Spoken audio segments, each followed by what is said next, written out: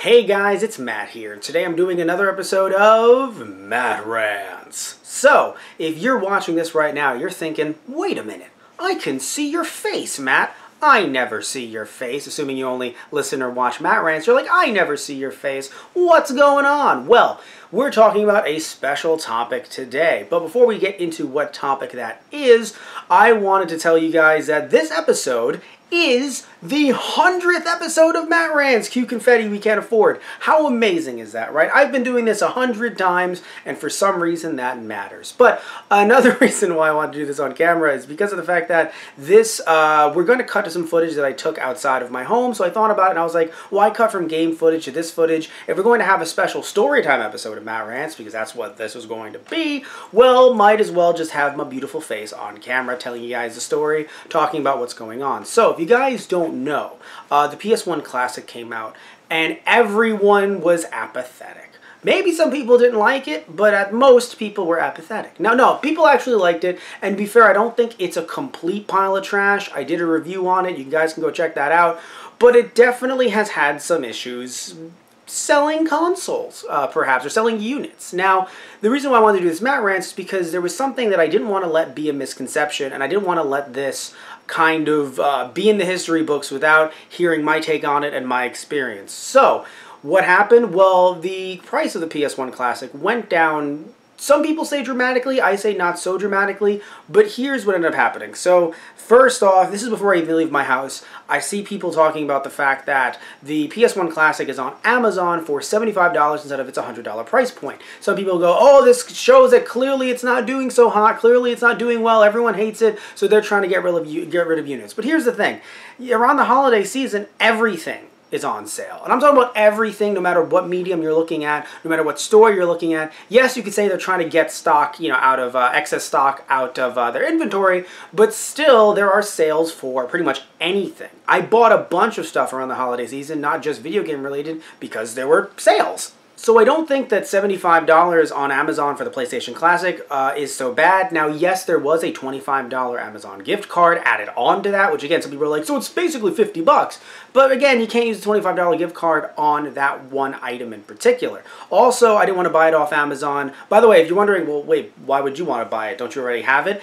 I actually, if you guys can see any of the reviews or the PS1 Week stuff, I don't have it. A friend and contributor of the channel named Satish Ram actually bought it for us to use, and he's going to take it and be sad with it at his home at his leisure. But I was wondering, how cheap could I actually get this thing? So, it was technically 50 bucks if you want to say, but really 75 bucks on Amazon. But then, and I'm going to link this down below, if you're watching this on a YouTube channel, you can see in the description box down below, that there's a tweet from Nintendo.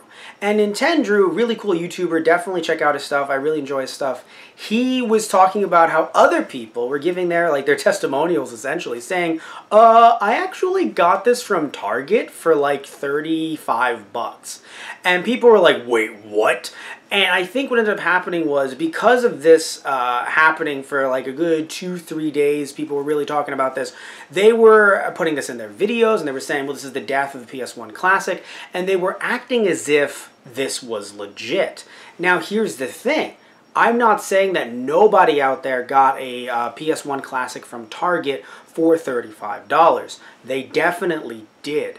But the problem is that that actually wasn't supposed to happen. So I want to make sure that you guys hear my story about picking up a PS1 Classic from Target and know that this sadly was not the norm. And here's why that is. So, if you're like me and you downloaded Target's app and you searched up the PlayStation Classic, you'll notice that it is $60, not $100. Now, I think that's actually a better deal, especially if you're getting free shipping. A much better deal than the Amazon price, because while it is coming to your door and you are getting a $25 Amazon gift card, still, I would prefer taking something off of the actual sale itself instead of potential future sales. So, $60, not bad. What people ended up doing was, at the time, and now this sale is done and gone, but at the time, I believe it was the 26th to the 28th of December, people were able to use something called Cartwheel. Cartwheel is actually, I think, a really smart way of getting people to try to come into the store, whatever Target is local near you, and you can actually use the app and say, hey, I want to Cartwheel this, and I want to get this on sale. And you could argue that if there's a sale on Cartwheel and not one from their website itself, it's actually a really good deal, and it's a very smart way to get people into the store, okay? But here's the problem. people were going to Target and saying, hey, can you price match on my phone and use Cartwheel? And the problem is that Target was not supposed to do this. So personally, I didn't know that they weren't supposed to do this. So I go to my local Target with the Cartwheel, with the app open, with Cartwheel open. And I actually, as you can see right now, I'm showing you all the different PlayStation 1 Classics they had on display. They might have more in the back. I tried to ask someone if they've sold that many, but he really wasn't.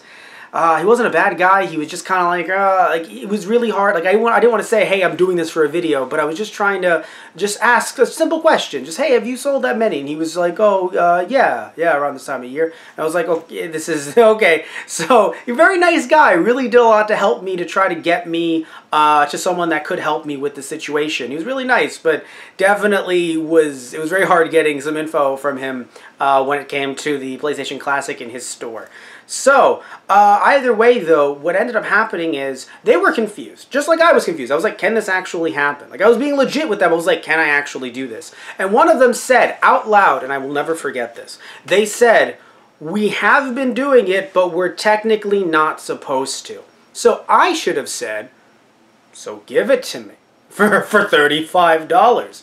But technically, even though it is considered price matching, they're price matching themselves, so it's two separate sales. They aren't combined into one another. So anyone who got a PlayStation Classic for $35 at Target, you got lucky. It was a fluke, and I hope that the person that sold it to you, I hope they're doing okay. I hope they weren't let go. Because technically they're not supposed to do that. Because I saw two employees, one get on the phone with their manager saying, am I allowed to do this? Is this okay? And this other guy, look, I'm sure he's a nice person, but I'm looking at him and I'm like, stop giving me a look like I'm trying to fleece you. Maybe you should actually say on your app specifically or on a website or something that these two sales are not one and the same. Because why are you going to try to get people to come into your store but then say, oh, no, it's 40% off on Cartwheel, so it's $60 when I could just stay at home and do that anyway? That's a pretty dumb sale. I gotta be honest with you guys.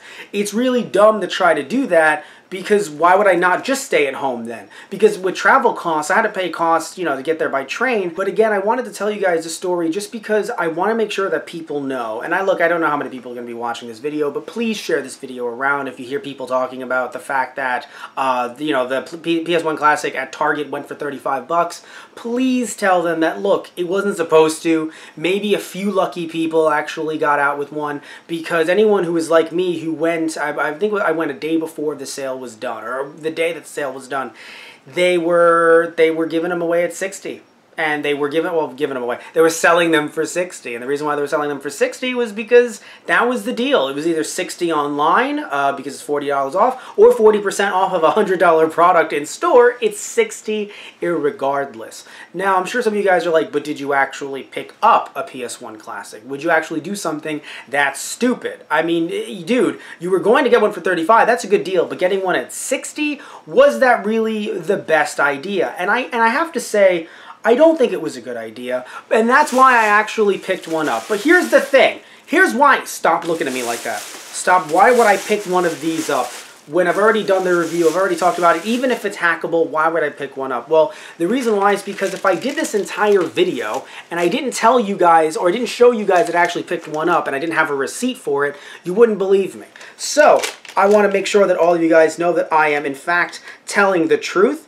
I got this 12/28/2018, and the price that I got it for was $65. Look at that. That is real. All of that is accurate.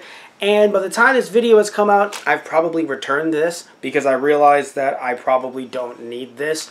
But I'll wait for it to go even cheaper.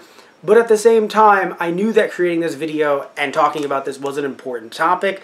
And maybe to some people it doesn't in the grand scheme of things, but I just want to make sure that people remember and people know that this was a mistake by Target and that they weren't actually sitting back like, oh, clearly they're making so much money, or clearly they're taking a bath on these. These were a few that were just sold by accident. That's just how it worked. I didn't get lucky. You guys maybe did. Tell me if you did down below. I would love to hear stories about that. If you did get one for $35 or if you got one for $60. And And look, I want to say this too. We've been making jokes about the PS1 Classic, but again, I did a review on the PS1 Classic. I actually don't think it's that garbage, and if you like the PS1 Classic, I'm really happy to hear it. I'm really happy to hear that you actually bought one and you've enjoyed your experience with it.